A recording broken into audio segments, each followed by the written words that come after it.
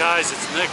I'm here in Clearwater Beach again, and it is Saturday, March 13th, like 4 o'clock in the afternoon, and look how many people is out here. It is packed, and the water isn't even that cold. There's a whole lot of people in here, swimming and everything. So let's take a walk and see how really packed this place is. So I tried coming here 2 weeks ago in the afternoon from Treasure Island Beach, and driving up that peninsula took me more than an hour to get here, and then when I got here I couldn't even get any parking in the parking lot. It was so packed, like around 6 o'clock in the evening. So today I parked my car in Clearwater downtown and rode my bike over the bridge and just parked my bike, so it seems that might be quicker than actually driving over the bridge and driving around the congested Clearwater Beach streets to find a parking lot or whatever. But looking at all the people out here and all the people in the water, you probably could not tell whether this is March or this is August. It's pretty much a similar type of crowd here. And straight ahead is Pier 60, and today I want to go take a walk on Pier 60 and check it out and see who's fishing over there and whatnot, and compare it maybe to the pier in Naples, Florida that I did a video on, and the pier in St. Petersburg, Florida downtown, the new pier. This is I think it's a pretty old pier.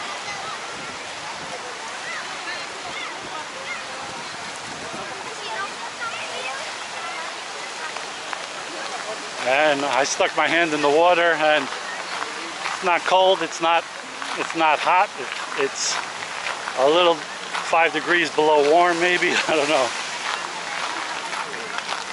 But all of these people can't be wrong to be in here swimming. They must like it. So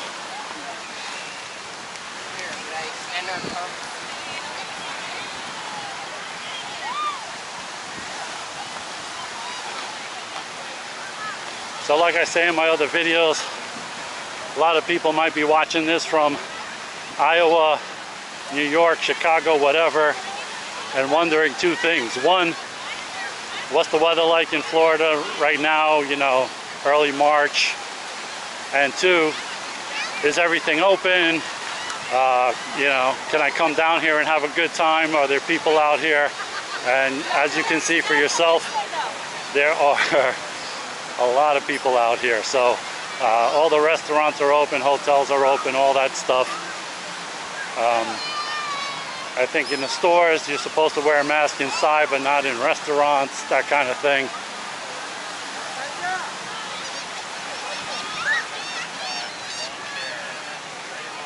Squeeze a pole, gets out of there.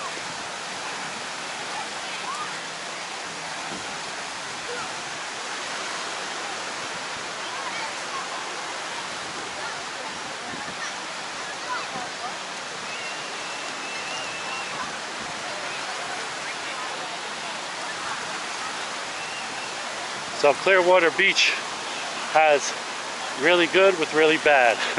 The really good is this is ground zero where everybody comes. The really bad is this is ground zero where everybody comes. And so to get in and out of this place by car, if you're not staying here and you're just, you know, coming here for the day or whatever, either get here really early or really late. Because if you come in the middle of the day like I am here now, 4 o'clock, just crazy traffic coming in and out, and you're not gonna, don't even think you're gonna find some kind of municipal parking lot or whatever. You're gonna have to pay in the lots, which are I think about $25 a day.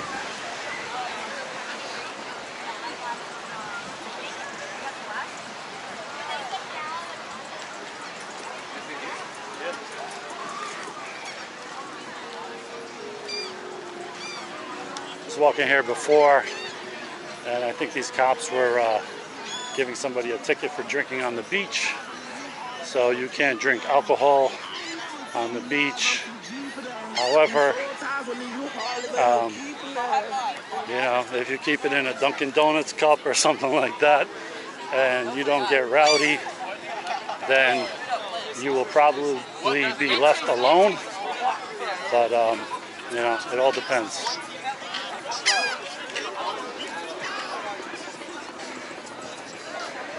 Fucking shit's funny.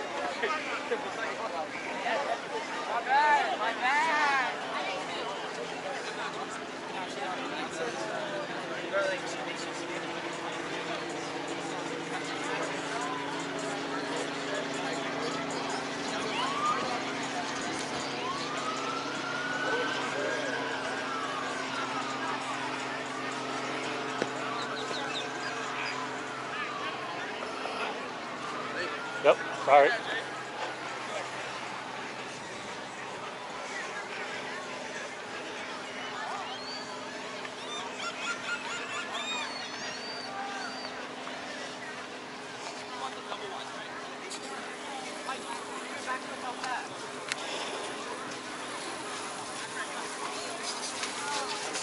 So let's go check out the pier right now. This is Pier 60. I don't know where the other 59 piers are, but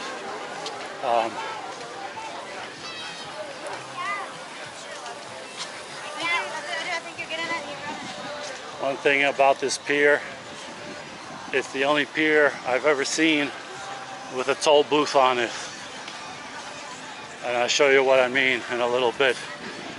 When we get to that house over there, you have to pay $1, I believe, to continue forward to the end of the pier. So if you want to watch the sunset or something, it's definitely worth it. Or you want to do some fishing, definitely worth it. And I think for that $1 you can use the bathroom or something. I don't know, I think they have a bathroom.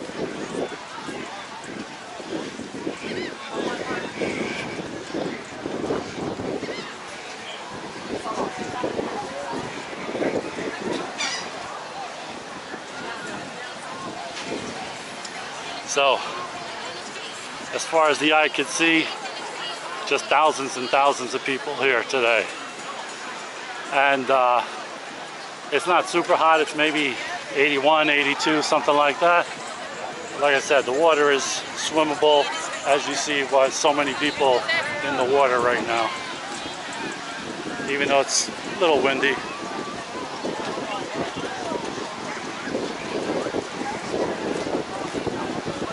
And there's even more thousands this way.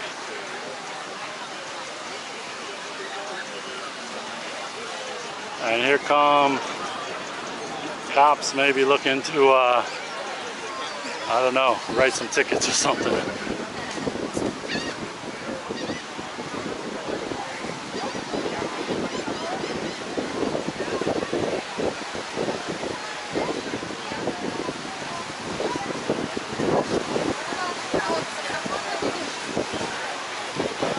Normally I think there's more vendor booths on this pier selling stuff. I was here later on in the day and there are a good amount of booths set up, so I don't know where they are today, but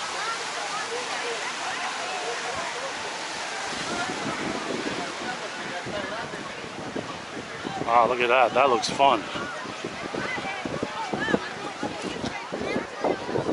Alright, let me get my $1 out so I can walk to the end of this thing.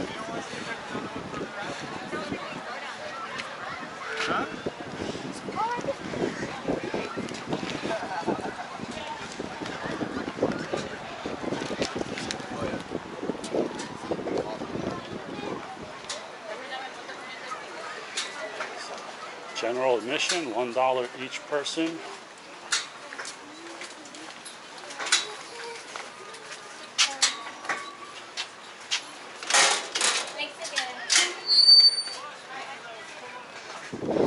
Subway. So, that's where everybody is fishing.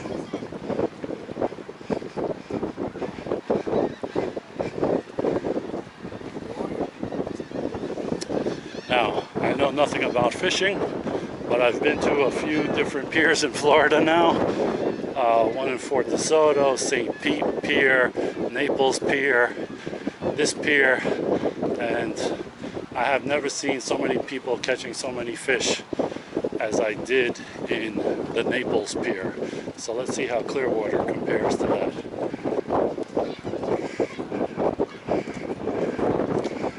Okay, so far, no action.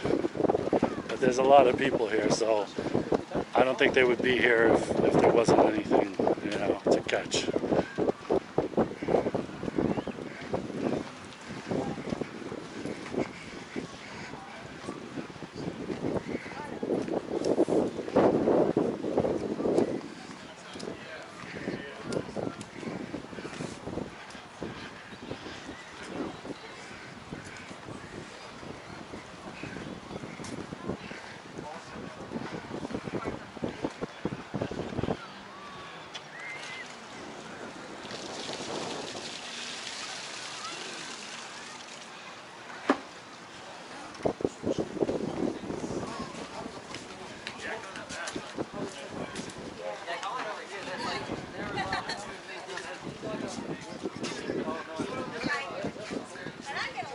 This guy is throwing bait in, I guess.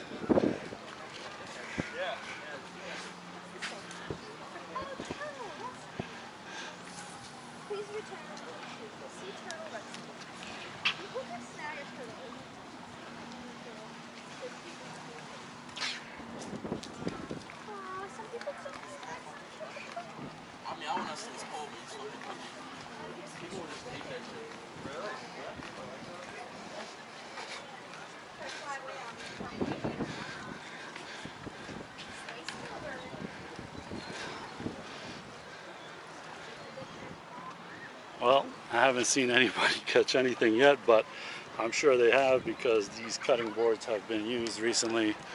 But the verdict is Naples is still the best pier to go fishing, I would say.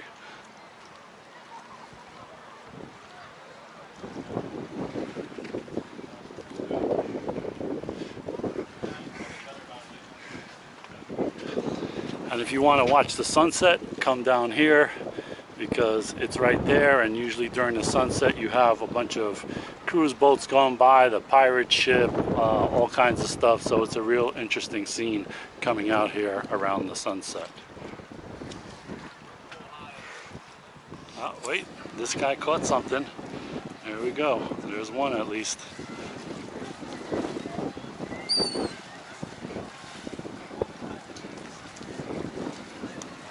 So guys, that's a look at Clearwater Beach and the Clearwater Pier, Pier 60, here on March 12th, 2020. So if you're wondering if you should come out here, and if there's crowds and whatnot, and it's nice weather, just watch this video and you know your answer already. So come on out here and check it out if you're thinking about taking a vacation to Florida. Thanks for watching, guys, and I'll see you on the next one.